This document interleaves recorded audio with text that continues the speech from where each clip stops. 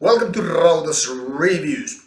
Today we go back to September 2017 when this album by Urarv was released. Back then it kind of went under my radar being a digital promo and all that stuff. But now in January when I finally had time to go through these promos, I found this kind of lost pearl, which I want to introduce you as it is one of the best albums of 2017. So here we have this debut album called Aurum.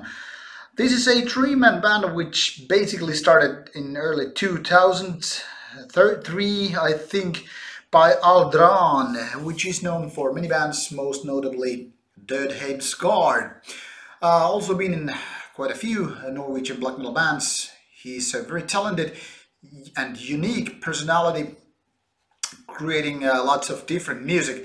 However, this band didn't release anything until 2016 when the promo was sent to labels, I guess. And about a year and a few months later, 2017, September, Svart Records from Finland actually released this nice digipack, which I'm going to show you. So let's do a little bit of unboxing here.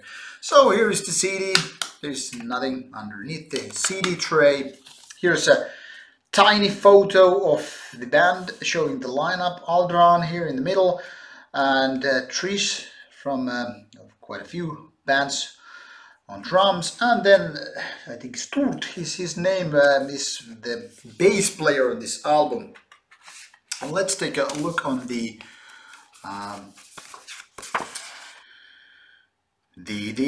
booklet here. So Sturt plays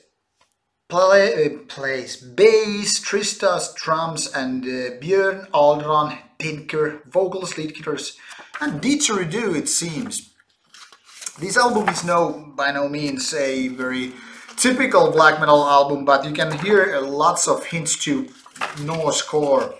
As you can see, it's very minimal design, just basically lyrics and some photos here and there. That is all there is basically to see, but at least you can read all the lyrics of this wonderful digipack, which in my opinion has nice aesthetics.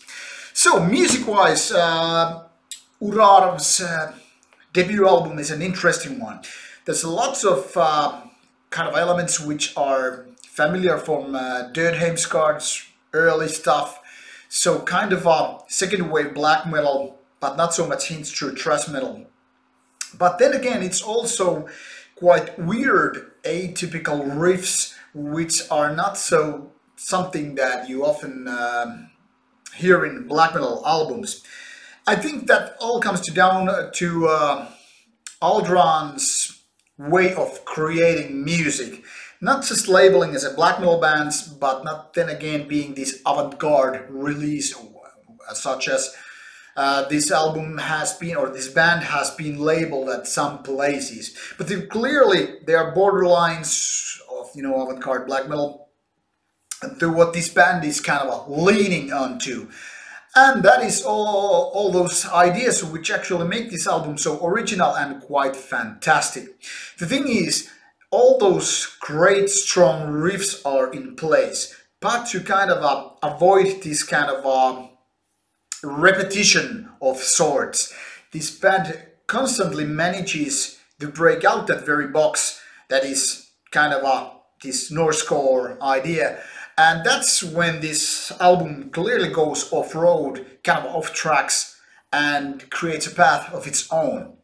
And these ideas combining the two, not being too much avant-garde, but not being too much the basic second wave Nordic black metal, is that makes this album so interesting. Not only the songs, which are interesting as it is, and these ideas which then again create this unique flavor to this one, but also production-wise. All the instruments here are very kind of clear, yet not sterile. The thing is, the guitar is very much like, in my opinion, at least how I remember Dødheimsgard's material, it's kind of a rawish, but not kind of a primitive sound. It's still quite clear and strong, so I think very good for a black metal release. Then again, there's lots of room for bass guitar, which in my opinion is very often underrated instrument when it comes to music such as this. And that is something I want to give this album some extra points, so to speak. The fact that bass is actually heard and creating paths of its own instead of being just somewhere in the background underneath guitars and drums, that is way too often to happen, and that's a fortunate thing that Urarv has given bass some space to breathe. Drums are quite good quality, and these trees being playing in many bands already did great job with Asagraun's debut album 2017. Now she has left the band, so 2018 will be a lot different. But like I said, her drumming is good, and drum sounds is also very kind of a clear and something that you can actually pick out those different drums and cymbals from all the chaos there is. And also Audron's vocals are great as ever. There are much more than just, you know, basic black metal shrieking or kind of how to put it, shouting and not growling. I don't know what actually is the word to be used when Audron is in question. It's kind of like a madman entering black metal and having these wonderful different ways in order to express his vocal work. And even more than previous like early Dead Heimskard albums, Aurum is clearly experimenting with some different type of shouting and almost like screaming. It's kind of where this album takes a little bit on the avant-garde side. Some of you might have heard his vocal works before doing this kind of experimentation of sorts, but here they actually don't feel like they are just in for the sake of being different. They are serving a purpose, and they are clearly spicing up the whole, you know, typical black metal vocals. And it's not like there's too much of that. It's only here and there where you can have this kind of unique way of expressing the ideas and feelings and whatnot on the songs. So I think there's quite perfect balance when to use these kind of atypical ways of vocals.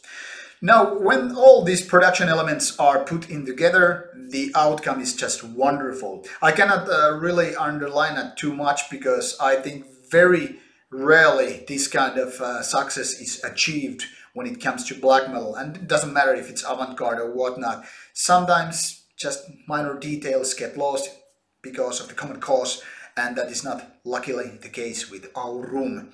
The album runs about 49 minutes if I remember correctly, and that's pretty much okay for this kind of album.